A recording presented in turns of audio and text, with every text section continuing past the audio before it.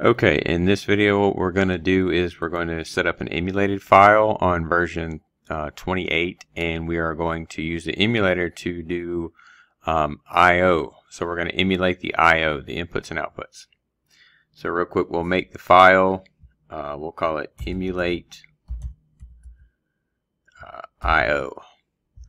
And we'll just hit next, and we'll pick our version. Again, this particular instance, I'm going to be in slot 3 of my emulator, and I'm going to be 28. I have that processor set to version 28, so we're going to use that.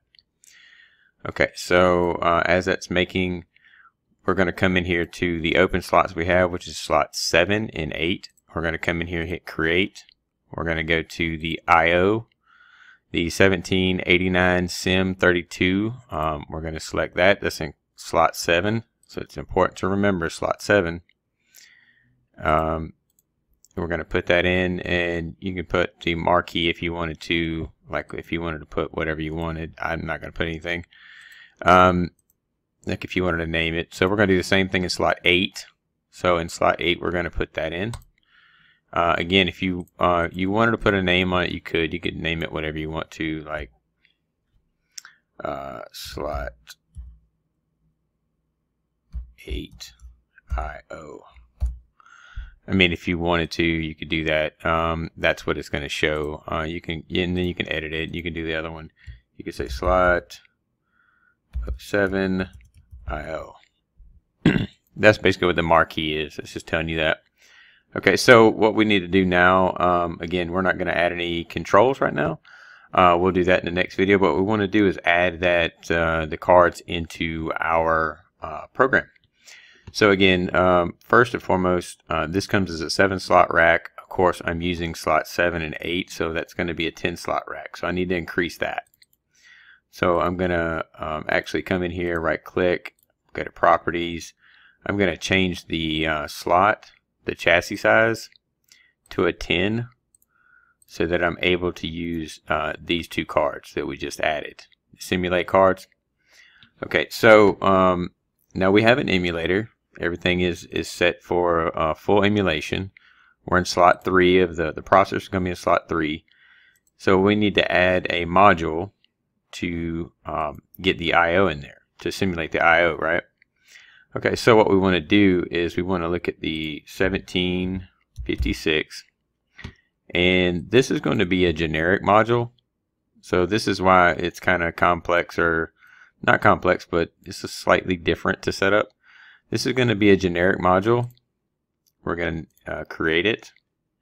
In the generic module, you want to put the chassis in there. So if you recall, this is slot 7 and slot 8. So we're going to do slot 7 first. So we'll put slot 7, and we'll put the name simulate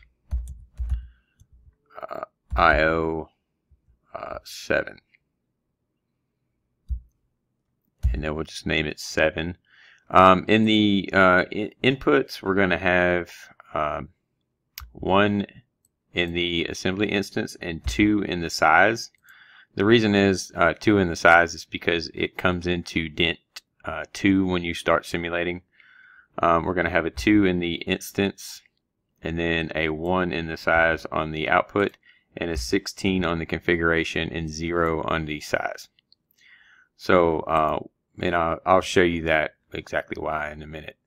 Another real important thing to change, so you're going to be emulating in a natural I/O module. You will definitely be able to have the speed, default to 5 in the RPI to 5 milliseconds. In the case of basically emulation, you want to have it higher, because you're going to basically fault that out, because it can't communicate that quick, and you don't want to have any problems. So I would recommend setting this to at least 50, as far as 50 milliseconds, so it can communicate. Okay, so now that we have that set up, we can go in our I/O tree and actually see that. So see, we have our inputs, we have our outputs, we added, and our configuration, if we want to choose to use that. Again, this is just simulation, so what we need to do now is add the second card, slot 8, right? So what we're going to do is add slot 8. We're going to do the same exact thing. Type up in the top 1756. Come over here to basically find our generic module again. We're going to call this one simulate IO, and then we'll call it 8.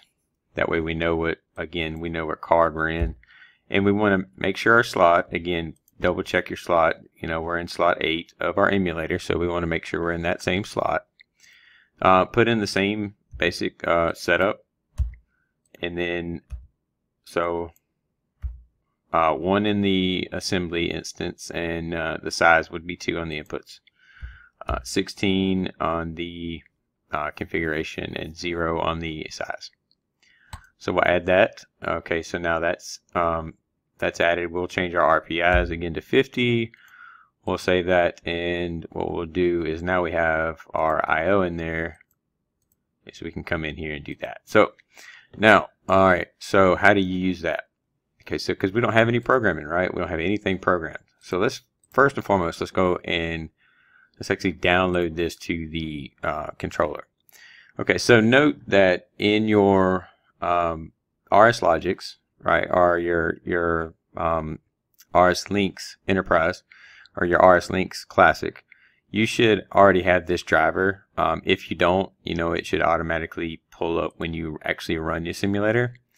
If not, just add it. It's real simple. Just come over here, add it, come over here to the configuration, and then add the simulation. Just check it from here. Again, this is virtual backplane. Soft Logics is what you would add. But you should automatically have that if you're running that. So no worries, you should automatically have it. So anyway, I'm going to select my processor, which is the slot 3.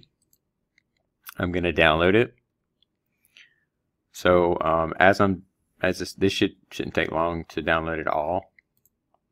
We have no actual program in here, so either way, so this will show you next. The most important, you know, parts to this video is actually coming up next. So for those who have you know, got off of this process, or you know, dropped the video, all right, you kind of missed out. For those who stuck around, you're going to get the last little tidbits you really need to know to do this. Okay, so the inputs, go to these first, or go to the not dent 0. You're going to go to dent 1 right here, and now we're going to go to our emulator. Then we're going to click this card right here. It's going to open up a little shelf, or it's going to open up basically the term block, if you would. We're going to go to properties. We're going to go to IO, and that's where we're able to click on and off. See that? So that's where we're able to simulate IO. A lot of people, you know, so can you do that same thing with the output? No, you're going to have to control it. So if we wanted to choose that, so let's just say we copied that, and we come over here and we put that in here, and then we said, okay, let's put in let's tell you what, let's control an output, and let's see what would be a good output. Let's just say 8. Well, no, let's do 7. Let's do 7 to see, that way it makes sense. I may need to expand this, so I'm not sure that you know, let's just see if it works first. Let's not jump the gun. Let's just make sure it works first. Okay, so now we have the code in there. So if we press this first one, right, if we make this first one come on, then our output comes on. So, and I know it's somewhat confusing, because if it's dent 1 0 instead of dent 0 0, and then on the outputs it is dent 0, that's just the way the generic card is set up. That's just the way the IO is set up. So this is why it was most important that you hang on to the video right now to get the best out of it. So just know that this is how you simulate logic. So let's just say, for instance, we wanted to come in here and let's say we alias these bits, right? Let's just say this bit was light on switch. And then we came in here and we put this as a controller scope. We came in here and we put an alias in here. We said we want to alias this first bit, right? Same bit we used. Let's just alias it, right? Now we aliased it. We put it in here. So now it's going to work, right? So now let's come in here, and all I'm going to do is basically copy the rung we have up top. I'm not going to do anything fancy. I just want to copy it. That way it shows you exactly what's happening. This will be light on output. And then again, we're going to change our base to alias. We're going to come in here and we're just going to pick the same tag, right? We're going to pick that 7 local 7 output data 00, right? So again, we'll just scroll down, pick it, and use it. So now I come in here and delete this rung. Okay, so now we deleted it. So let's go back over here. Let's come to properties again. Let's go to data, and you see it still works, right? So this is how you simulate I/O, or using using the emulator itself. This is how you would emulate I/O. And again, it's kind of important to understand how to set up the card. So just note that the current way I have this set up, you can't change this while you're online. See, I'm online right now. You can't change this.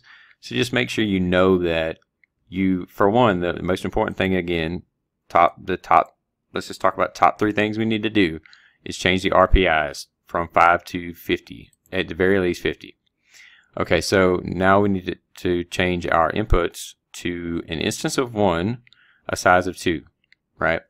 We need to change our instance of the output to 2 and the size to 1, and the configuration to 16 and the size of 0. Okay, so you see this on both cards, the setup is identically, right? And then you come over here to your basically your virtual backplane on your emulator, and just open up your properties, and then go to I/O data and just basically start using them from there. And if you want to clear all of them, you can just clear the inputs, and it's just as good. So it's basically like toggling on and off, and that's exactly what it says right there. But for those who just use this for the first time, I mean, it's a real cool feature. So hopefully this helps you, and we'll make a couple more videos actually showing this in process. So again, I'm only using this, so I'll show this. So again, we'll come back and we'll do a couple more videos on this, and again, let me know what you thought. I'd really be curious. I mean, for those that stuck around to the end of the video, I really want to know what your thoughts are, and as far as what you would like to see, or maybe get your feedback just to kind of see if because you guys follow me, and you guys you're part of this training, so I want to make sure I'm giving you what you want, or I'm at least kind of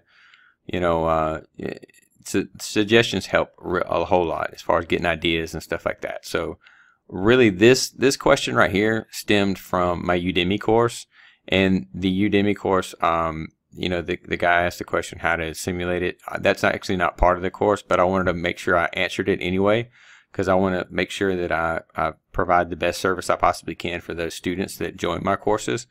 I will be moving off of Udemy. I'm going to keep the courses on Udemy though, and answering and helping and doing everything, but I've actually found a better platform that has a lot better video quality, so I will be moving off of that.